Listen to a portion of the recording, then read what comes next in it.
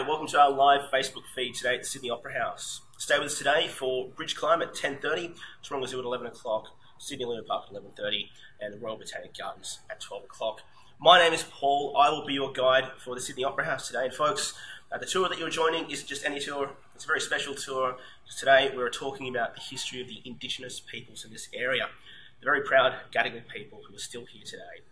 Now, folks, the Gadigal were hunter-gatherers, so their lifestyles very much depended on their ecosystem. Sydney didn't always have a harbour. Many thousands of years ago, this was a river valley. As a result, they were very much land-based. They took advantage of the land animals, the vegetation. But after Sydney had become a harbour, they became harbour-faring people. They would take to the harbour on their canoes, which they called nawi, and spend hours of their days out in the harbour. The fishermen of the Gadigal were not fishermen at all. It was the women of the tribe who were responsible for it. They would paddle out onto the harbour in the nawi in groups and sing with each other to keep their paddling in time. Spending hours out there, they would actually light fires on their nawi, their canoes, inside, not only to keep themselves warm in winter, but to actually prepare food while they were out on the harbour. The Gadigal people, folks, as their lifestyles changed, they began practicing different things. One of the practices they took up was the construction of midden sites. What these were essentially mounds, several metres long, some several metres high, white mounds of waste products left over from fishing, more or less. Now, while it may sound like essentially a tip, it was actually much more complicated than that. It was a very important tool of resource management. Now, the Sydney Opera House sales, folks, today very much resemble huge midden sites. And in fact, there were midden sites here when the British had gotten here almost 200 years ago.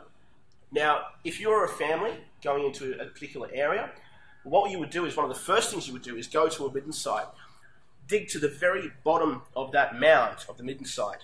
Whatever resource was at the bottom has had the most time to replenish itself. Whatever resource is at the top has had the least amount of time to replenish itself and thus would be left alone. Folks, it was a very important tool of resource management. The Gadigal, for many thousands of years, have been very conscious of using the resources sustainably in this area. Of course, with the arrival of the British, the Gadigal's way of life did change. The change in their lifestyles can be very much summed up and embodied in the history of one man in particular. He wasn't actually a Gadigal man. He was a man from the Wongal people, from the southern banks of the Parramatta River in Western Sydney. Now, his name was Woolooware, but we today know him as Woolooware Bennelong. I'm going to take us to our southern floor at our concert hall. We'll speak about Woolooware Bennelong in great detail and his history and life, just this way, folks.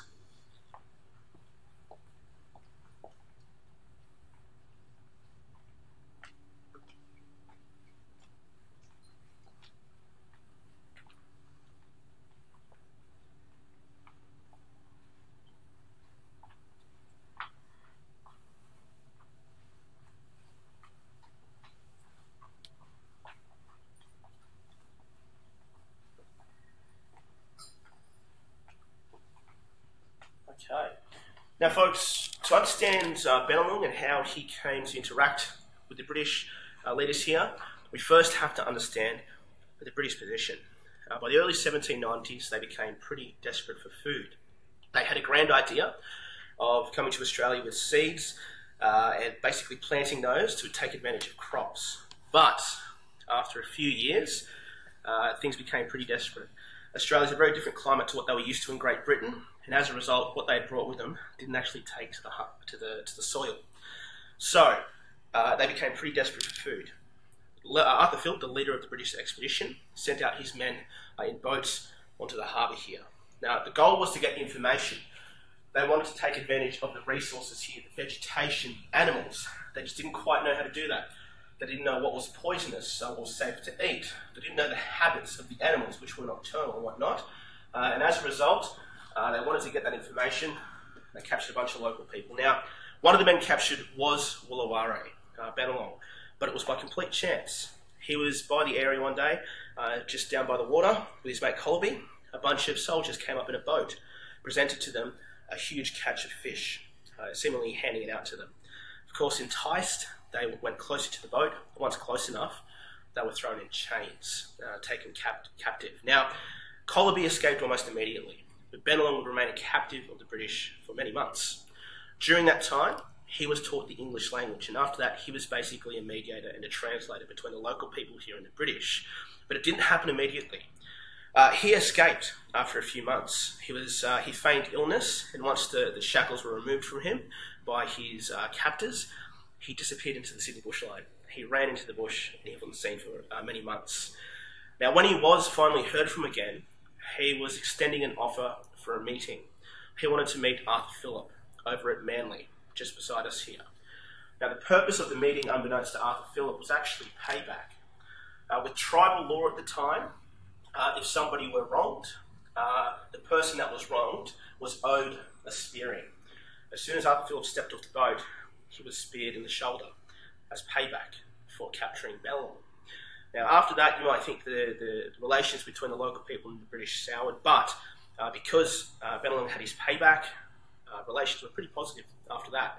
So much so that Bennelong was taken to Great Britain to meet the King, one of the first Indigenous peoples to leave this land and one of the first to meet royalty.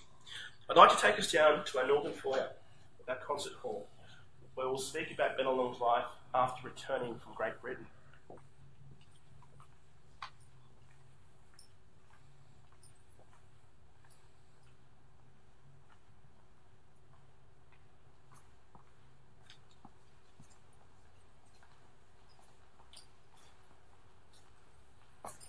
Now, folks, after Bennelong had returned from Great Britain, where his wife sadly died in transit, she also went with him, but sadly passed away in transit, he returned to Sydney Harbour here. And what he returned to was greatly different to what he had left.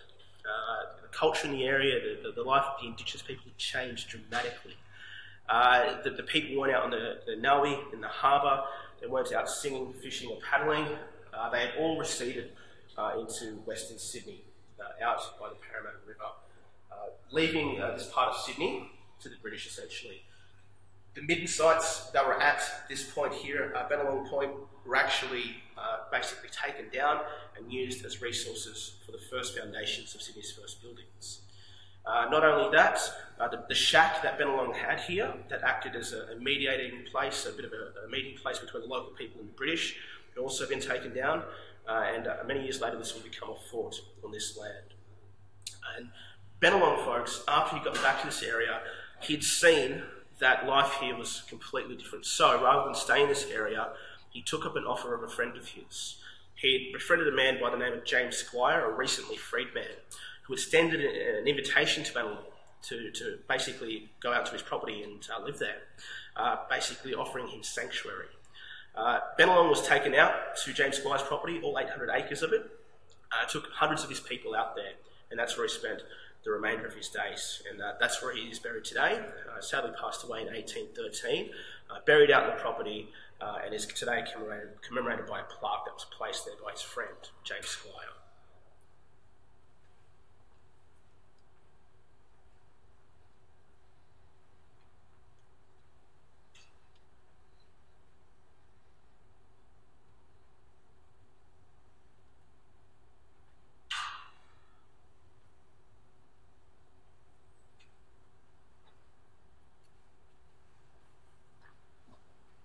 And ladies and gentlemen, the history of our Indigenous peoples in this area doesn't stop there. Today, we are very proud to host the Bengara Dance Company at the Sydney Opera House. They specialise in Indigenous Australian performances. Next year in 2018, during their mid-year season, they will be hosting a show here at the Sydney Opera House called Dark Emu. Now, it very much embodies what we spoke about earlier in the tour, about how the relations between the local people and their ecosystem was of paramount importance. This show really helps highlight that. It's directed by Stephen Page, and what it does is basically explains the life force that imbues the animals and the vegetation here. Explain that through song and dance, and that's what Bengara will be doing next year. Would highly recommend checking that out if you get the chance. Bridge climbing is going live next. Join their Facebook page at 10:30. Stay with us till then. Thanks very much for dropping by today, folks.